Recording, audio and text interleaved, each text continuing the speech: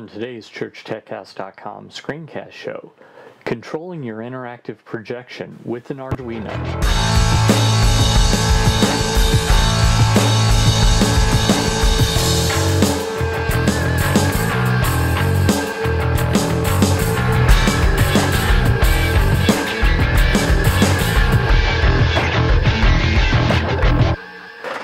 Welcome again to the ChurchTechCast.com screencast show. This is the show where every week I help you with the software that we use in the church.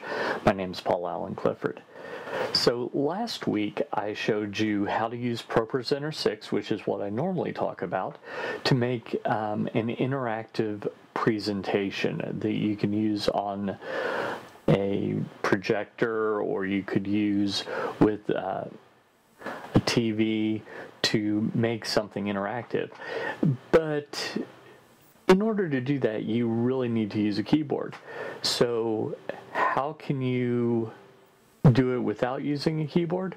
Well, let's head over to my computer and we'll take a look, and stick around afterwards because I've got an even simpler way to do it, but it's a little more pricey. Not out of the realm of possibilities for most churches, but a little more pricey. So let's head over and take a look. In the previous tutorial, I showed you how to make this.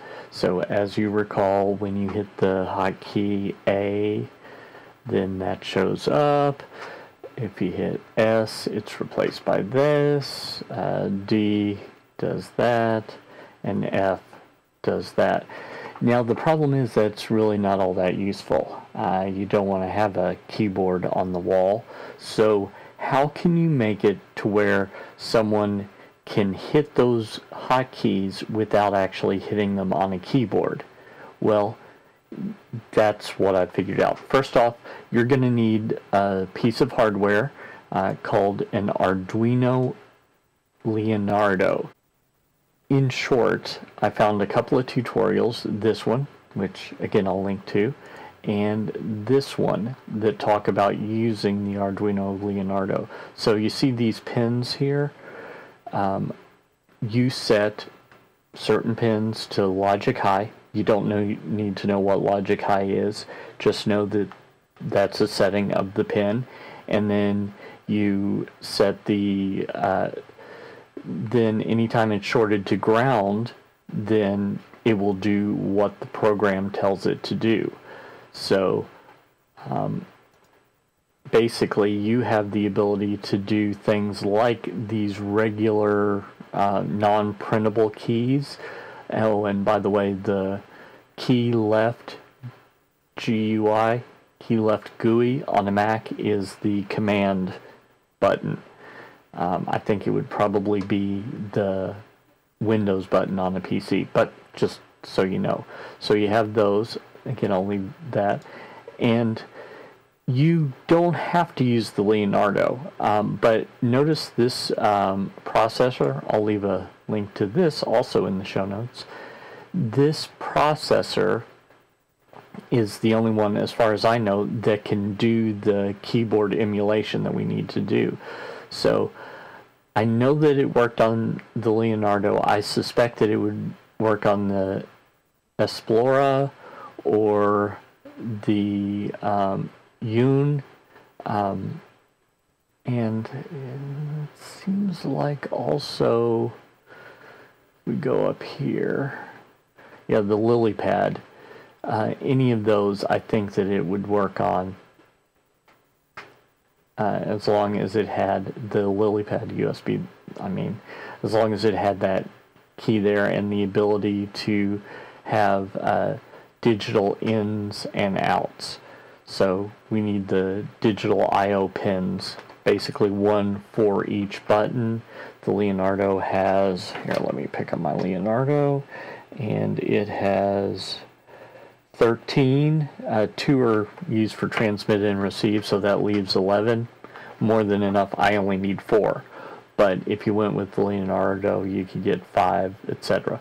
So let's head over to the Arduino IDE here, And let me tell you a little bit about this.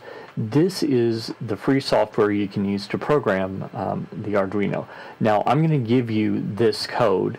So if you're using my template that I had in the last tutorial and this code, it's really a matter of opening up the Arduino IDE. Again, I'll leave a link. It works on Mac and PC, by the way. So, and I think there might even be a version for Linux, but I don't know off the top of my head. So you open that up. If you want to use this as is, I'm using pins 2, 3, 4, and 5 because pins 0 and 1 are reserved for serial. Not necessarily, but they kind of do. You see here these two hash marks here. That indicates a comment. So that's something that the program ignores. So basically, down here in the void loop, the loop is the thing that just, it keeps looking for this. So if pin number 2 reads low, so if the first button is pressed and you wire up the first button to go between pin 2 and ground of the Leonardo, it will type A. Then it'll delay for 1,000 milliseconds or 1 second. If number 3 is pressed, then it'll do S, 4, D, 5, F. Now, if for some reason you don't want to use those hotkeys, it's really simple. Like this could be Q. It just works just like a word processor. So I'm going to go back and just save that. So that's basically how to do it. Now I'm going to program this real quick. I want to show you one trick, and that is basically this is going to, the Leonardo, once you program it the first time, it thinks that it's a keyboard. So let me show you what happens if you don't do my little trick here. It will compile and it'll say it's uploading, but it's not going to upload. I can just, spoiler alert, it's not actually uploading here. So let's give it, yep, see, couldn't find a board on the selected port. So if we go up here to tools, the board is at Arduino Leonardo, and the port is down here. It says USB modem blah blah blah Arduino Leonardo. So that's the same thing. So this is correct. So it should be the case that that shows up. Well, here's what you need to do. There's a reset button right by the USB. So what you want to do is click the upload button and hold down the reset button. Now when it says uploading here, you let go of that. Basically that shuts it down and it restarts it before it can say, hey, I am in fact a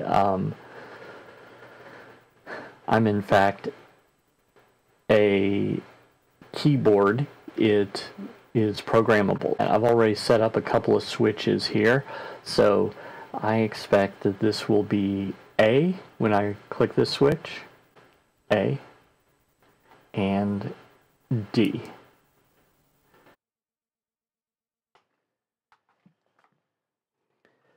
So that is programming in Arduino Leonardo. And I hope now you've got a couple of ideas of ways that you can use this to either make the interactive projection like I did on a previous show, or to make a teaching monitor where the pastor can control it by hitting very small subtle buttons on the front of the TV that advance or reverse, depending on which side of the monitor the pastor hits, the presentation.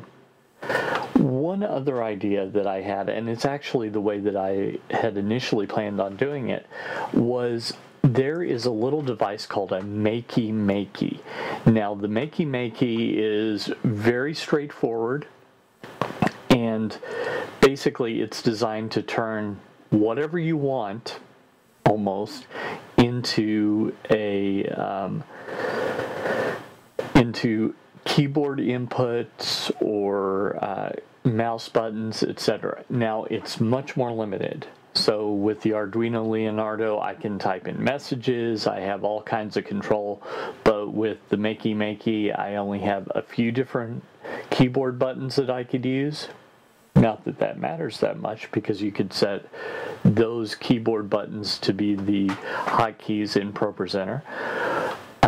But it's about $50 versus about $20, or actually even less with the Arduino Leonardo. So just keep it in mind if what I just showed you seemed a little above your pay grade and you've got an extra $40-50 to spend, maybe that's another way to do it.